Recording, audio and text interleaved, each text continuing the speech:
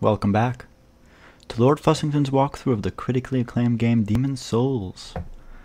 I'm your walkthrough master, Lord Fussington, and this is the Fool's Idol of Tower of Latria 3-1, who we'll see momentarily. It's not her, that's a window. There she is. That's the Fool's Idol. The Fool being one of the prisoners who is doing this incantation. Who I hope you killed, because if you didn't kill him, gotta go kill him, or every time you kill her, he'll bring her back to life. So, or revive her or whatever. Okay. Now first you want to kill these guys here. Also, there are several ways to kill her. She's not very complicated, to be honest. Ranged, as usual, works best. So, although you do need to have aim, which I obviously don't have. Right, so you could just shoot her in the face or in the knee, whatever. You know, if you want to shoot her in the knee, go ahead. You know, there's been plenty of people shot in the knee, mostly guards. And, yeah, you can kill her rather quickly doing that. Okay, so she puts these things on the ground, as you just saw, which will stun you a little bit. So you can see where she puts them. Memorize it, or do your best, and don't walk in that area. Okay, so you know who. So now she's split, right? So now there's several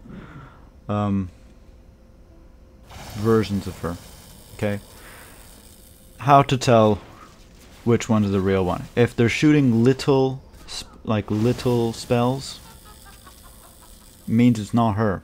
When you see a massive spell flying at you, it's her. That's her. Okay. That's sort of how I tell anyway. Now again, you could just hide behind columns and use spells or arrows. If you're gonna go the melee route, just make sure you know where the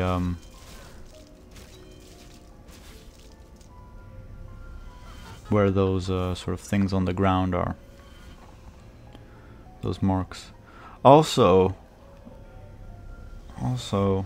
it looks like if you lock on, you can see a health bar. The ones with the health bars are not the real ones, I think. We'll test out this theory if I actually see her again, which I'm pretty sure I do, because I do kill her.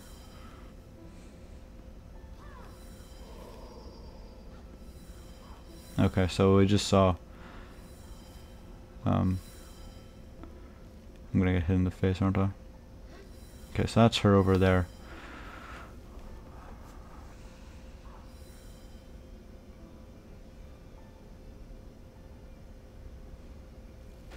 Well, I'm not even locking onto her, so, but I'm pretty sure I'm right about this. Anyway, she dies pretty quickly. I mean, the only she's not even that she does good damage, but yeah, you'll kill her in no time, I'm sure. With any kind of strategy you decide to use. You can also just shoot them a couple of times, like the fake ones, to get rid of them, and making it easier to kill her. But I don't even recommend that. You can just find her and lay into her without having to worry about her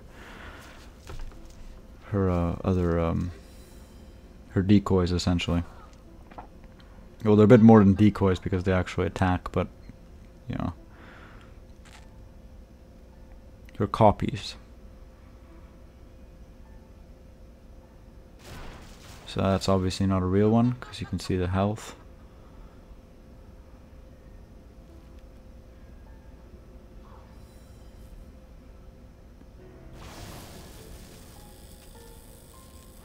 Yeah, that's an amazing dodge. Probably the best one I've ever done.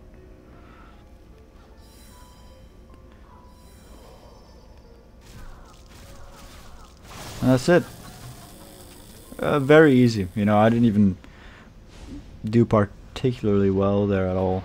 But it doesn't really matter because she's a pushover. Alright, so grab the items. There's a baby's nail in this room, which is fairly important depending on what sort of build you're going and if you're planning on PvPing. I don't even know if people still PvP a lot in Demon's Souls, but yeah, it's good. The baby's nail is a good weapon to have. Or well, I think you need it for the achievements. I don't quite remember now. It's been a long time. Okay, so the way to do that is to not look at the altar. It's near the altar. Don't look at the altar. Just go like this, right? And just make sure you're never looking at the altar. You can sort of face it, right? But as long as you don't see the altar yourself, you're fine. So, and now as soon as I walk towards it, boom. It's really that simple, and it's a good item to have in your arsenal. So, yeah, that's the baby's nail. So, here are the gargoyles. I thought they did a great job in this scene, because it looks like angels, right, initially, and then you see how their wings are torn apart and they're grotesque and all that. It's just fantastic.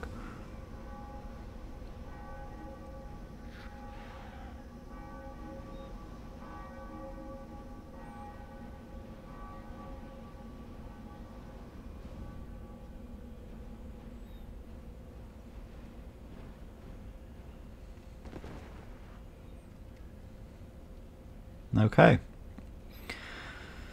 So this is the next area, of course. Not as long, not as tedious as 3-1. There are some good items here as well. The boss is obviously the man-eater, who is absolutely dreadful, in my opinion. He can be difficult depending on what sort of build you're using, depending on whether or not you can fight 2 enemies at once, depending on whether or not you get to the center area in time. But we'll talk more about it when I actually have to fight the man-eater. But right now, grab Excalibur and head back to the Nexus.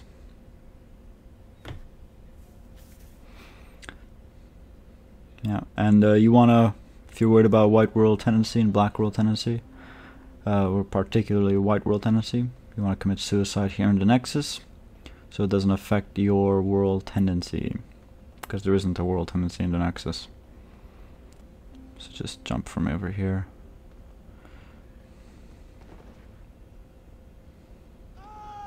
Right, and I died. That's Sage Freck, the Visionary, who we've saved. I've been TheLordFussington. The next video will be part 1 of Tower of Latria 3-2. We'll eventually meet the man-eater. Thank you very much for watching. Kindly rate, comment, and subscribe.